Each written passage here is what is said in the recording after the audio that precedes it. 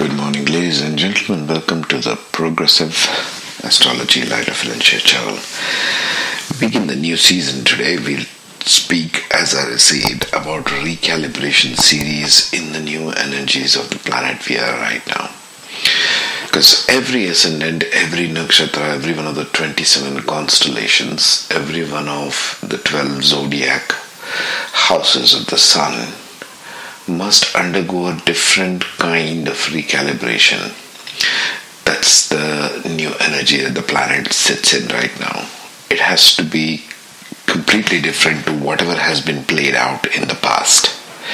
How does that happen? Well, first of all, we got to recalibrate our understanding of the self and our understanding of planets and the energies and guide ourselves into what is the higher possibility here. Because remember, we are always talking about expansion.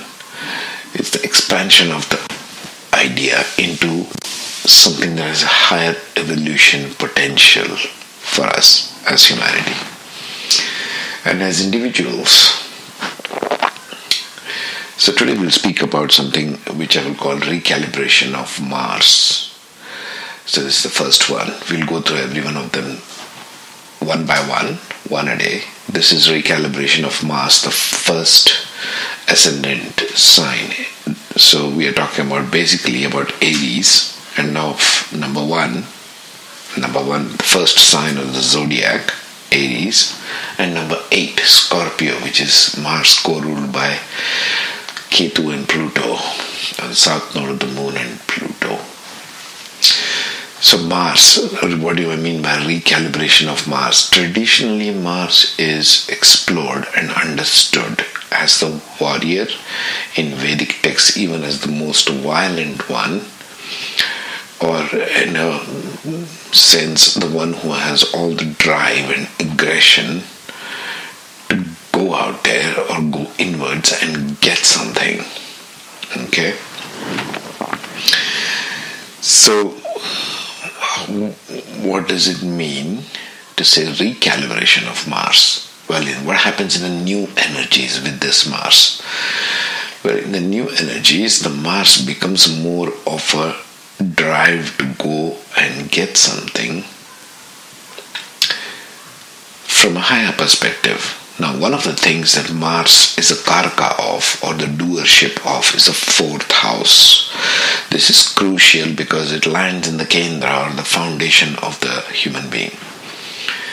One of the things that Mars wants us to, drives each one of us to get, is a territory, is a boundary, is a home, is a country. Mars is also the soldier.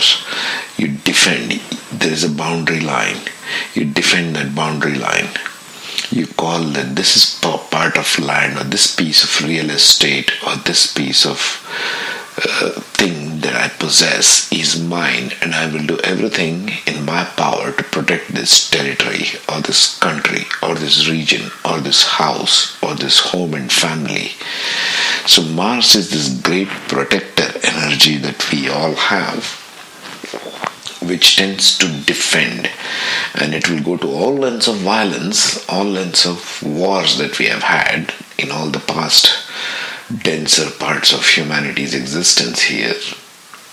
Tribes warring with one another.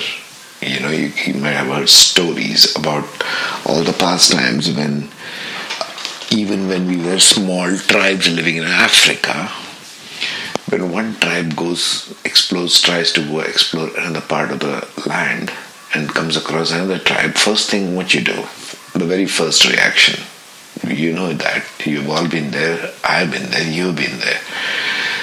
First thing you think is, well, why has this person come here?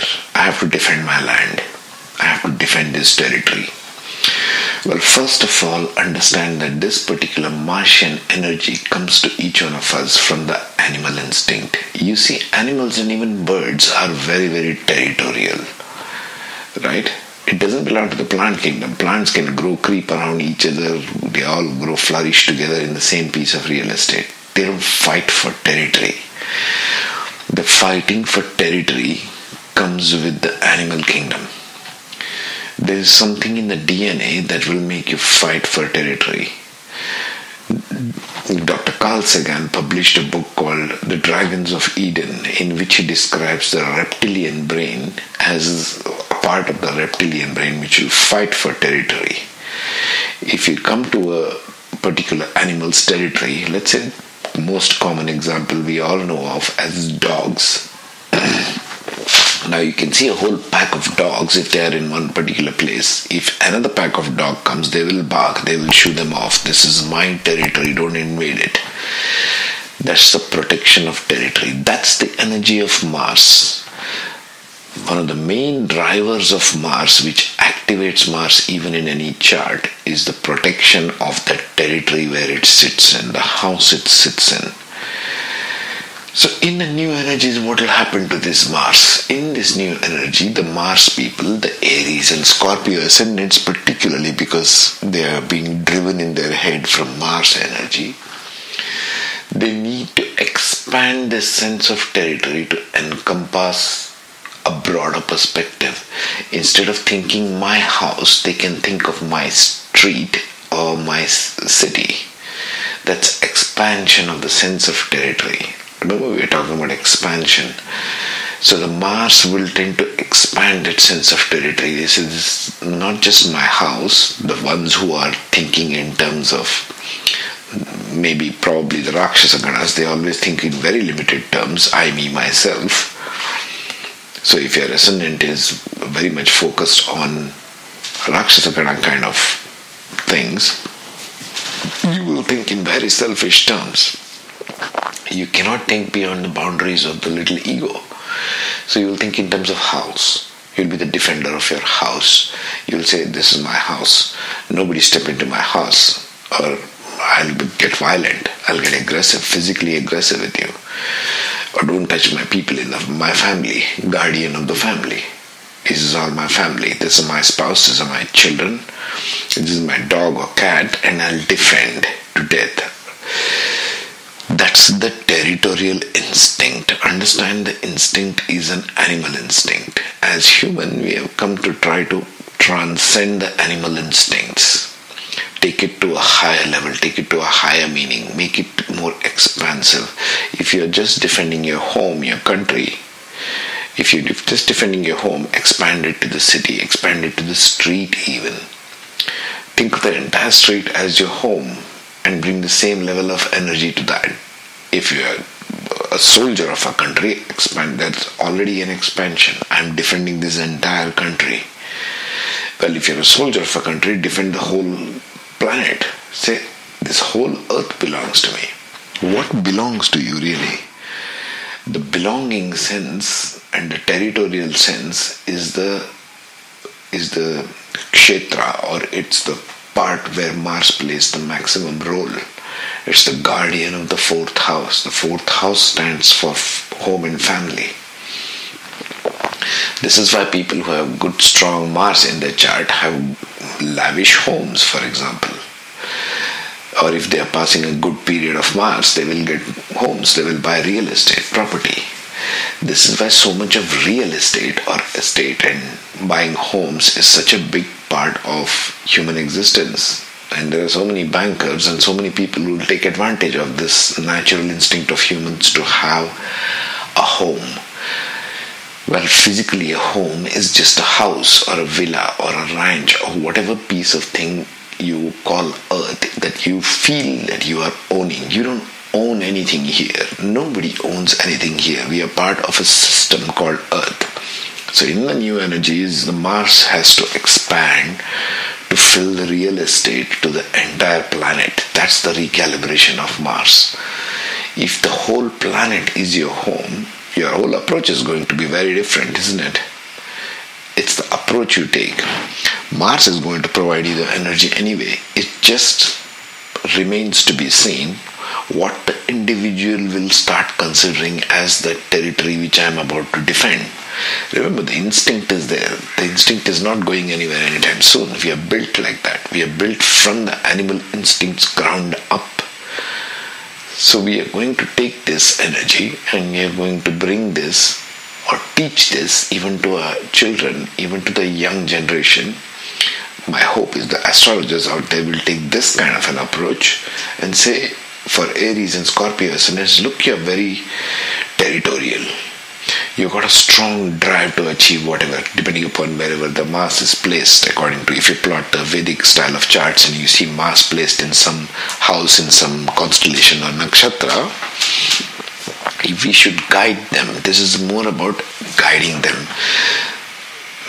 The evolutionary astrology which I speak of in these podcasts is more about guiding and knowing a person where they are not roaming around like headless chickens, like we spoke of so many times before. So recalibration of Mars, you should teach the Arian and the Scorpio ascendants, expand your sense of territory. Your territory is not just your home or your piece of real estate or your piece of country or state or whatever it is. It is this entire earth. Treat the entire earth as your territory, because expansion can go more levels than that also. You can even make the whole solar system or the whole galaxy, but baby steps here. First, expand the sense of the territory, which the Mars is the lord of the territory, who becomes a soldier and gets all the weapons from under the bag and from their holsters and spears and whatnot to defend that territory. The aggression of Mars comes from the need to defend something. In Sanskrit, it's also called as kshetra, or the boundary. The boundary which Mars assumes is this. It may not be necessarily personal boundaries. Sometimes it can be personal boundaries as well. If somebody is being abusive to you, if somebody is being physically, mentally, emotionally abusive to you, then the Mars will kick in.